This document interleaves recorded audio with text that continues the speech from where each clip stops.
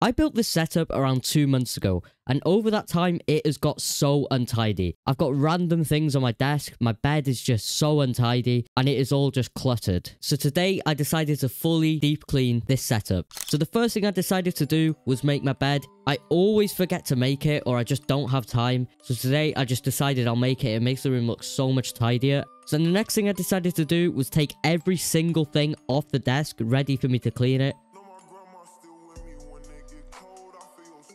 And this was just so I could polish the actual desk. If you don't polish your desk regularly, it's going to get so dusty. And that's what I saw with mine. There was a lot of dust there. Even though I've only had it for a few months and I had a mouse pad on it, it was definitely a lot dirtier than I thought it would be. And especially when I've got a white desk, you want to keep it as clean as possible. So just polishing it quickly definitely helped a lot. It got a lot shinier and it just looks cleaner overall. So then I also decided, while I had the polish out, I'd do my monitor as well. I've not cleaned this monitor once because I recently got it. And then the next thing I did was I decided I needed to clean my PC. When I clean my PC, I don't do it thoroughly enough, and you'll see that in a minute.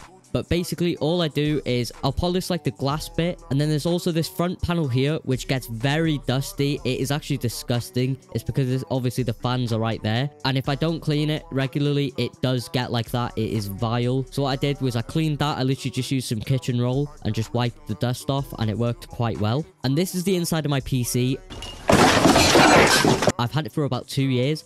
I don't think I've cleaned it properly once. It is so dusty, so I need to clean that soon. I never bothered, but I definitely need to. And then to finish off cleaning the PC, I literally just polished like the top bit because there was a bit of dust on it, just to make it look a bit better. And then what I did next was I put my mouse pad back on. I decided to switch it out just because this one's a bit higher quality than my other one. However, it is a lot dirtier, but I still think it looks pretty good. And then I obviously put on my keyboard and my mouse and my headset. And then I decided to do the cable management. Now, I didn't actually show this. All I did was use some Velcro ties and just tidied it up. And then I've been so excited for this. What I did was I set up my new microphone from maono. They actually sent this out. It's the PD200X, and they sent out the one in white, which goes perfectly with my setup. It's a dynamic microphone with RGB, a tap to mute button, a knob for the volume of your headset, and also the gain. It's got XLR and USB-C connection, and it also comes with a really nice windscreen and a shock mount. The one they sent out to me also came with a boom arm, which is definitely very useful because it matches the microphone itself being white. And if you are wondering how this thing sounds, I've been using it to voice over this video itself.